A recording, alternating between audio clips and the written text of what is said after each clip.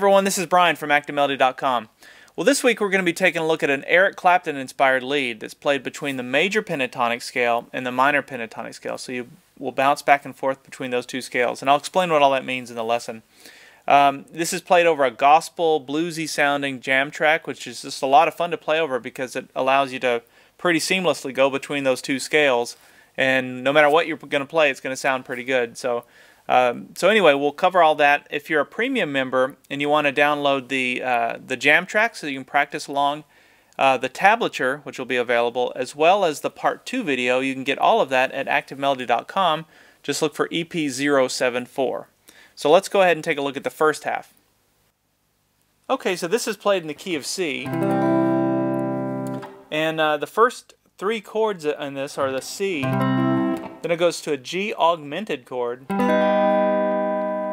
then back to a C. And all this, the chords are going to be listed out in the tablature. So if you've got that, you'll be able to see what the chords are and where the solo fits into those chords. But so if we're playing in the key of C, as I mentioned in the intro, we're going to be going back and forth between the major pentatonic scale and the minor pentatonic scale. We actually start the solo off in the major. But let me just show you where our boundaries are real quick before we get into the notes, and then I'll show you the note, everything note for note. So this is how I think of it. I always want to find my root fret if I'm going to start a solo. So if we're playing the key of C, I think where's the bar chord for C, which would be here. So that's just a major bar chord, and wherever I put my bar, and it happens to be the 8th fret in this case, that's home bass. So that's my root fret in this scenario.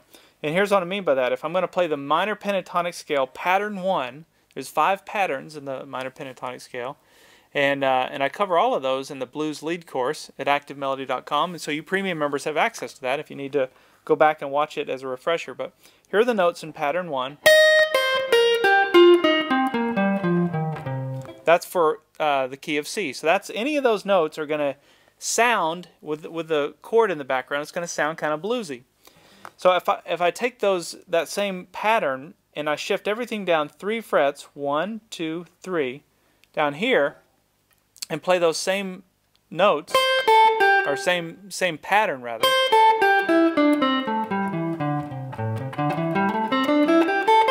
That is the major pentatonic scale. So that will also work in the key of C, any of those notes, but they're going to give it a happier sound. So if you want it to sound kind of sad or bluesy, you're going to play up here. If you want it to sound kind of a little more happy or upbeat, you're going to play down here.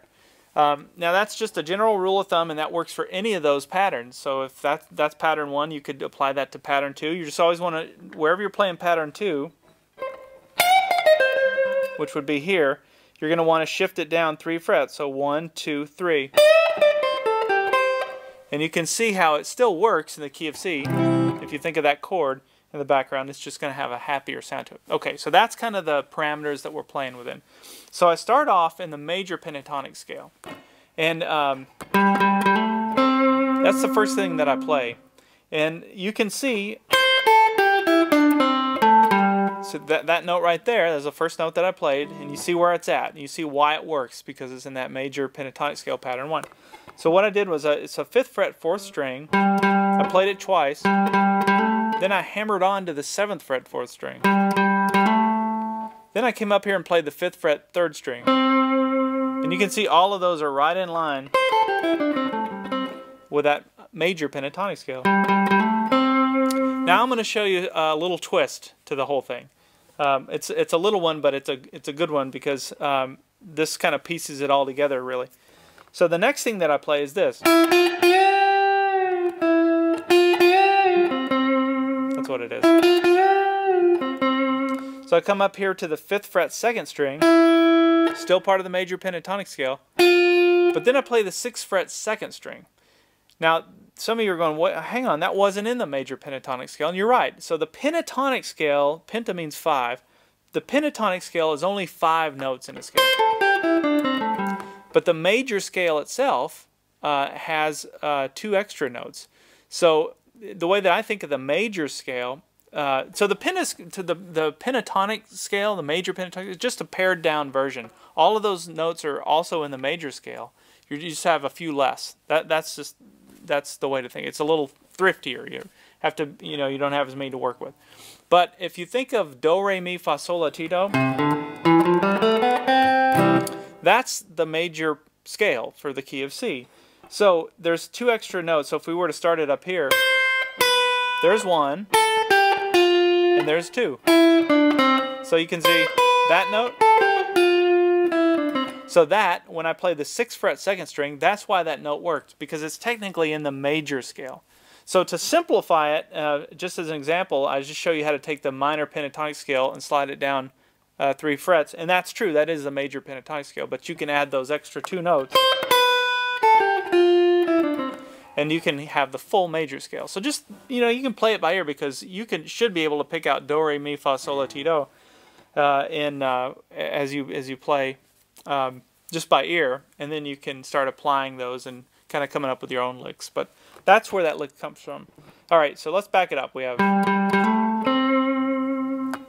then the second thing.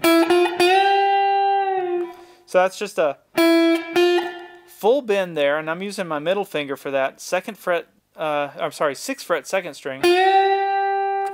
Once I hit the peak of the bend, I release it, and then I come down and play the 5th fret 3rd string. So watch. So your natural tendency is going to be to come down there, but I actually kind of skipped that. I went and landed on the 5th fret 3rd string. Okay? The next thing I played was... So what we have here is I'm coming up to the 8th fret 2nd string, and I'm going to do a full bend, and I use my ring finger for that. In fact, I use both of these fingers for that bend. You get more leverage when you use 2 fingers. So it's a full bend there.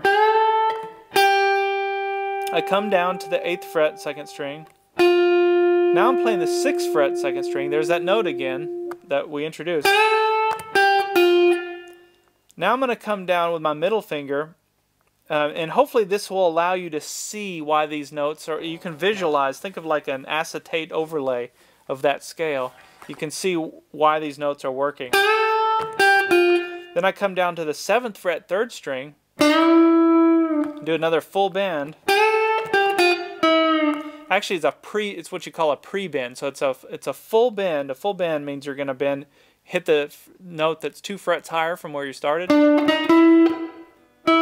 See, I'm hitting that by doing a bend. So as soon as I hit the note, I bend it. It's already bent into place, and then I just release it like that.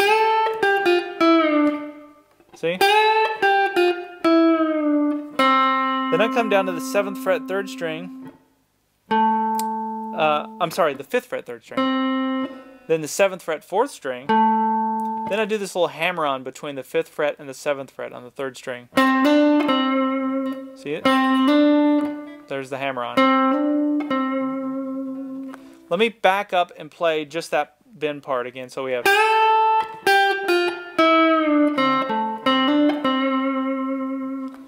Alright, let's back up. We'll play the whole thing up to this point. So we have...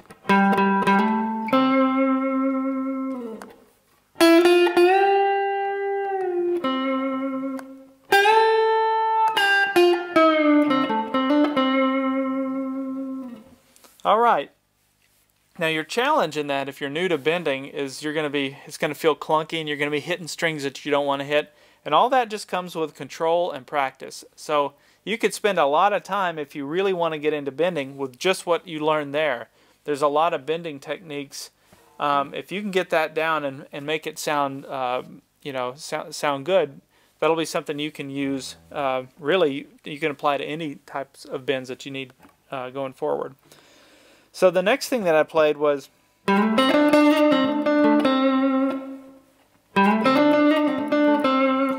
that little lick comes from... all of these are derivations of something Clapton has done, but this one in particular comes from Hard Times on the Journeyman album. That's one of my favorite songs, favorite solos that he's ever done, I think, because it's just so smooth. It's got a little bit of jazz. He's playing a big hollow body Gibson, and it just sounds so cool. But that's where this lick comes from. So here's how I'm doing it. I'm starting with my ring finger on the 5th fret, 4th string, sliding up to the 7th fret, 4th string, then 5th fret, 3rd string, 7th fret, 3rd string. So let's back up and play that. Pretty easy so far, right? Now it sounds like it gets really fast, but you'll see what I'm doing is not that difficult. By the way, I don't do anything that's very difficult. My fingers are not, I can't do any of the Eddie Van Halen stuff or any of that. So so anything that I do, I'll be able to, you should be able to do too. It just takes a little practice. But so here's what we're going to learn how to do. So watch this. I'm on the 7th fret, 3rd string, and it's just I pick it, slide into place, slide back into place, and then I do a pull off. You can see I'm just picking that once. Watch. I don't know if you consider that a pull off or a hammer on to that 5th fret, 3rd string, but that's the note to play. All of those notes are on the 3rd string, so it's 7th, 8th, 7th, 5th. And then I come down and play the 7th fret, 4th string. All right, so let's back up.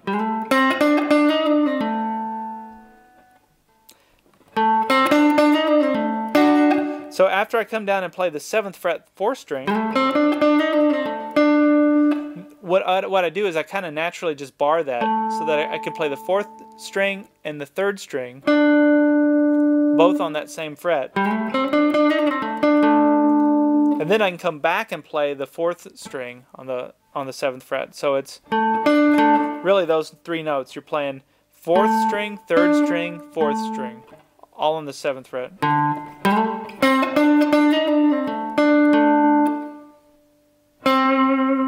And then I land on the 5th fret, 3rd string.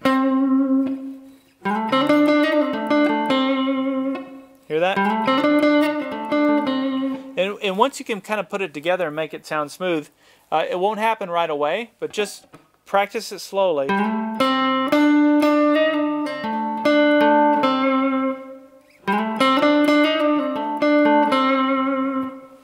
But that's what it'll sound like. Okay, so from the start.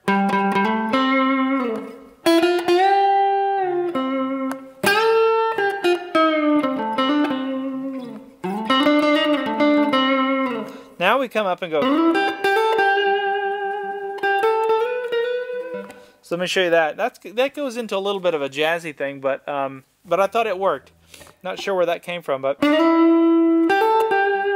so I come up here to the this is the 9th fret on the 3rd string, and I slide into that. I love sliding into notes. It just gives it a whole different character, and Clapton does that a lot. Then I come up and play the 8th fret, 2nd string. Now I'm going to hammer on between the 8th fret and the 10th fret on the 2nd string. And then I'm going to land on the 8th fret, 2nd string. So all together. Now let's think about where we're at from a scales perspective once we're up in this range. This is interesting. So remember we had the major pentatonic scale, pattern 1, right? Well, pattern 2, right here. So we're in the major pentatonic scale, pattern 2. And it still has kind of a happy sound up to this point. Then I went, and I slid up, that's the 12th fret, 2nd string. And for that I'm going, I'm backing off there between the 10th fret and the 2nd, I'm sorry, the 10th fret and the 8th fret on the 2nd string. Slide up again to the 12th fret, 2nd string.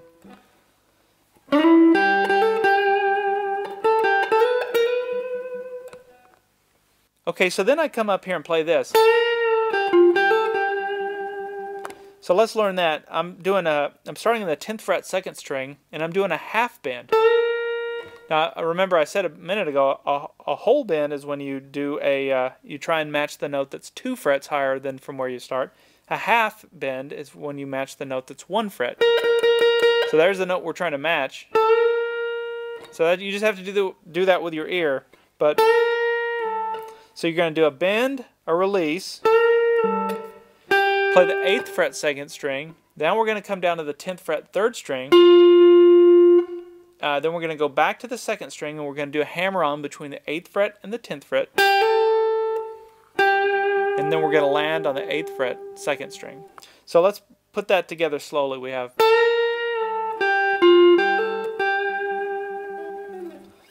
Okay.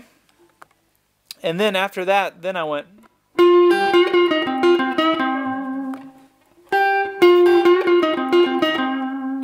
And so for that, I'm playing... I'm using my ring finger on the 10th fret 3rd string.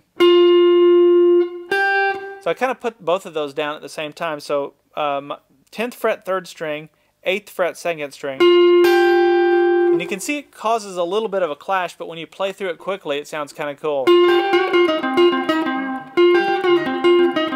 So those are the first 2 notes. Then I come down and do this this little blues run, and I use this all the time. So this is totally Eric Clapton. He uses this this little thing all the time, all the way back to Cream, Yardbirds. I mean, you listen to anything in his career, and he's using this lick.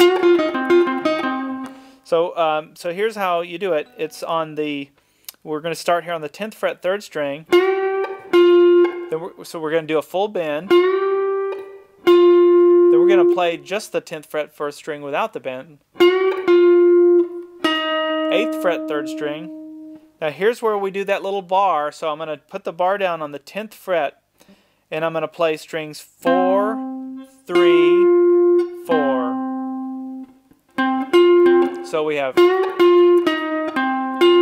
Let's just get that so far. So we have 1, 2, 3, 4, 1, 5, 6. Those first 6 notes.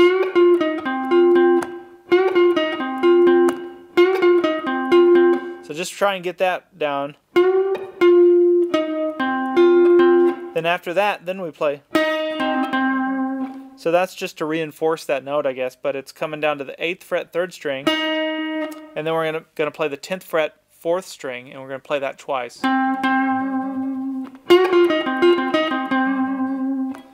Alright, so let's back up. So we have...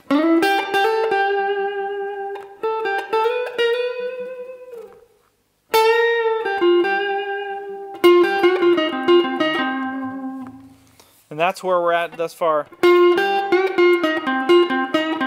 Just remember that it starts with those 2 notes. Alright, let me back up and play the whole thing up to this point, and then we'll move on to the last little leg. So we have...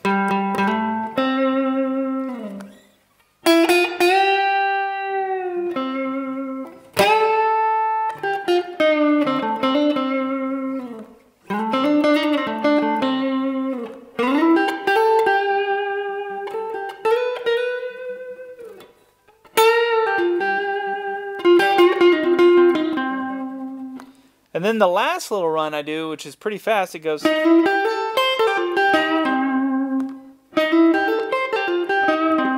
But it's fast, but it's actually pretty easy because it's just really some pull-offs and hammer-ons. So here's how we do that. And this is a cream lick. Love that. Start by barring... Oh, one other thing to show you before we get into this, and this lick is part of this. So you remember when we just learned... We went from that major pentatonic scale. This is kind of a cool little place where the 2 scales overlap. But we went from sounding kind of happy to this. And you can see what's happening is where this major pentatonic scale, pattern 2. Now just remember, we started with pattern 1 here. Pattern 2 is here. But remember where minor pentatonic scale pattern 1 is here. So that pattern 2 lives right here, but pattern 2 of the major pentatonic scale lives here, but pattern 1 of the minor pentatonic scale lives here. So the 2 scales live within each other, right, in this one little area. And I always kind of refer to that as the sweet spot, where you can do a lot of those Freddie King that's why they work, is because you're quickly going back and forth between minor pentatonic scale and major. So we started off in the major when we went, but then once we came into, you can tell it sounds bluesy, and so you're back into the minor pentatonic scale. But now you know why. Okay, so here's the little cream lick. So it starts by barring the first 3 strings on the 8th fret, and then we're going to go to string 3, and then we're going to play, I'm going to use my middle finger to come down on the 9th fret 3rd string. So we're going to play these 2 notes on the 3rd string. So that's fret 8, fret 9. Then we're going to play fret 8 2nd string. Then we're going to play fret 10 2nd string.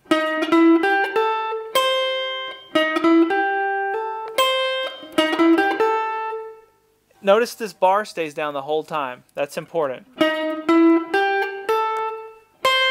Then we're going to play fret 8 string 1. So those are your 1, 2, 3, 4, 5. First 5 notes. And what I'm doing with my right hand, I'm just kind of alternate picking on. In fact, I'm alternate picking really all of this. The right hand, if you ever are wondering what I'm doing, I'm really, if I'm not doing a pull off or something, I'm playing, you know, down, up, down, up. So after you play those 5 notes, which are pretty straightforward, when you play that 8th fret 1st string, then you're going to go. Now watch what's happening here. See, the bar stays down.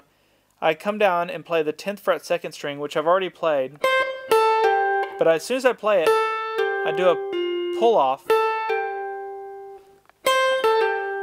And then I do a hammer on to the 10th fret 3rd string. See what I'm doing? Picking it once.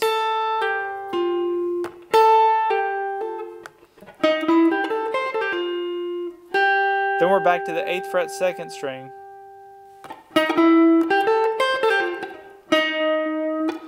And then after I play the 8th fret 2nd string, I'm going to play the 8th fret 3rd string. And when I play that, I pull it so that it goes slightly sharp. It gives it kind of a nice bluesy feel.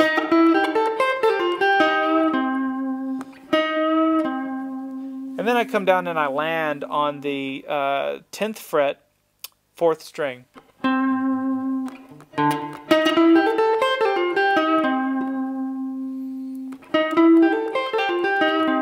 There's that little lick, that little cream lick. And then to close out that first half, I went. And so that's just, again, how we started that lick. So this time I'm doing a hammer on. So it's 8th fret 3rd string, hammering on to the 9th fret 3rd string. Then we're going to play the 8th fret 2nd string.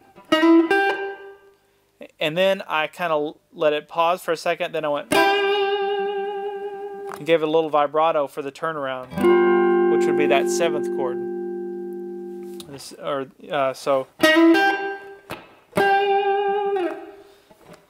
So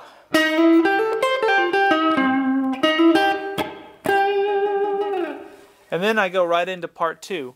Now part 2 is for premium members, but go check that out if you haven't.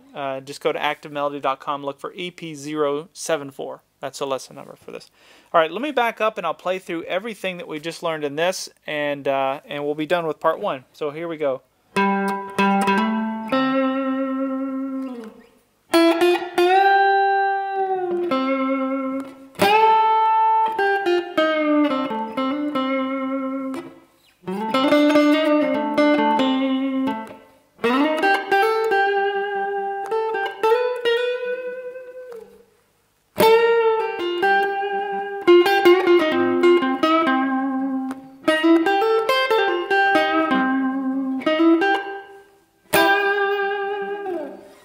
Alright, so that's all we have for the first half. I'll see you in part 2.